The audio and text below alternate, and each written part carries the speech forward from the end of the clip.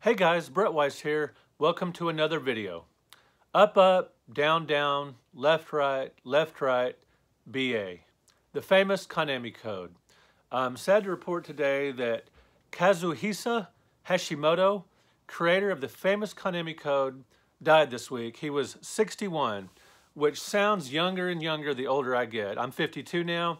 61 sounds really young, too young to die.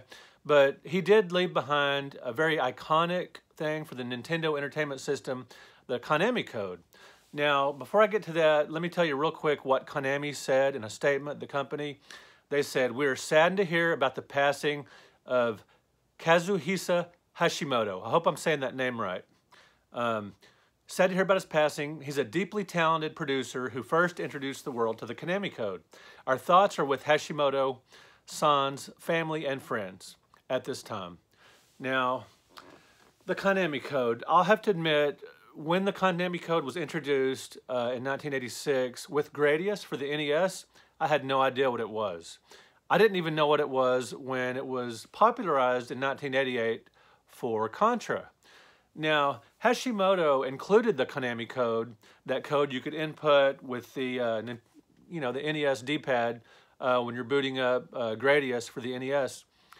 He created that code because when he was working on the game, he found it very difficult himself. You know, he was porting this really great side-scrolling shooter, excellent game, and it's a difficult game. It's a hardcore side-scrolling shooter, and when he was working on the game, it was difficult for himself to get through, so he created this code that would give you, all your, power-ups from the beginning of the game. And after that, Konami started using the code and variations of that code for different titles, including Contra, the excellent 1988, just hardcore, platform shooter, side-scrolling game, fantastic game, one of my favorite games of all time. And like I said, I hadn't heard of the Konami Code back then. So when I got Contra, I still have my boxed version of Contra. I absolutely love the artwork on that. Just a fantastic game. Some of my favorite box art of all time, in addition to being one of my favorite games of all time. When I had this game, so I got my NES in 1987 for Christmas, as I've told you guys before, and Contra came out the next year, and I picked it up right away because I had heard word of mouth that it was an absolutely excellent game, and so it was a game I had to have, and so I did get it. I absolutely loved it. Now, I'm kind of glad, with Contra, putting in the code will give you 30 lives right at the beginning. And I'm kind of glad I didn't have the code back in the day because it sort of forced me to play the game again and again to get really good at it without any, without cheating, so to speak, without any extra help.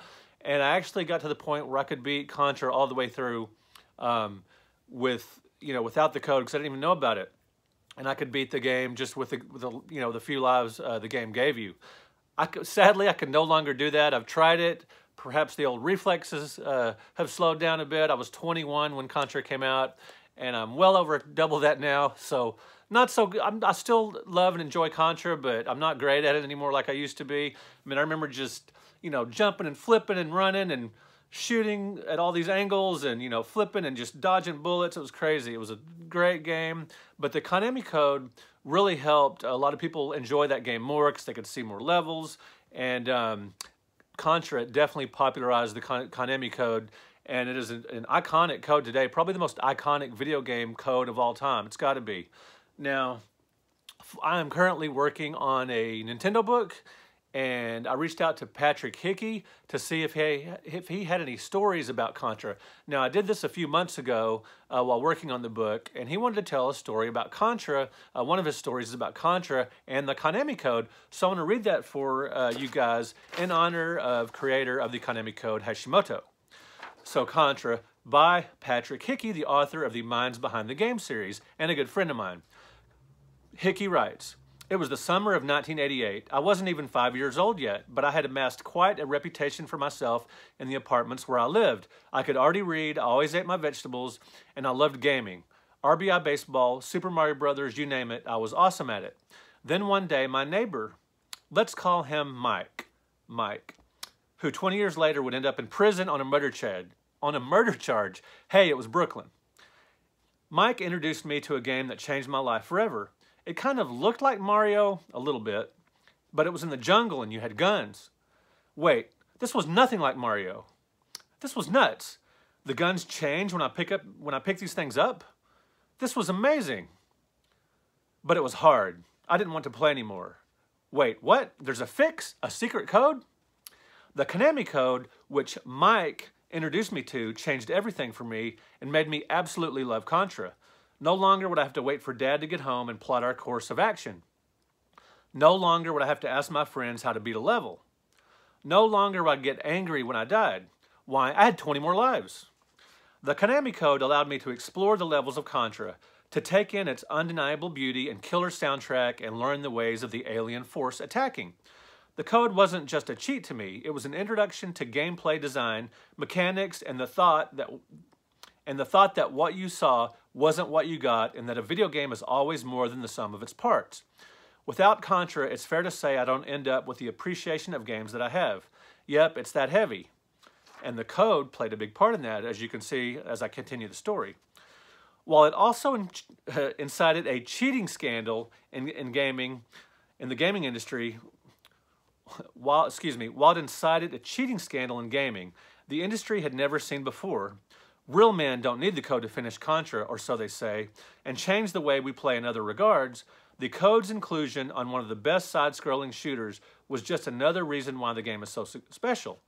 It also fostered an extra strong bond between players and two-player action, allowing players to borrow lives the same way that a neighbor's mother would borrow bread no one ever returned. The stronger player could essentially guide the weaker player through the level. Great games are played in a variety of ways. Contra is an excellent single-player shooter and an even better two-player romp. Add in the storied Konami Code, and you've got a game that is absolutely iconic. Patrick Hickey Jr., author of The Minds Behind the Games, founder and editor-in-chief of ReviewFix.com. All right, guys, thank you for listening to that story. Thank you for watching this video. And R.I.P. Kazuhisa Hashimoto, just creator of an iconic. Now, did he discover the, penicillin? No, he didn't. But he left behind something iconic. How many of us can say that? I know I certainly can't. All right, guys, thank you so much for watching. Thank you for hitting that like button. Thank you for subscribing to the channel. I really appreciate it. In the comments below, tell me about your experiences with the Konami Code. Have you used it? What games have you used it for? Did you know about it back in the day? Anything at all about the Konami Code? Leave in the comments. Thank you so much for watching. We'll talk to you later.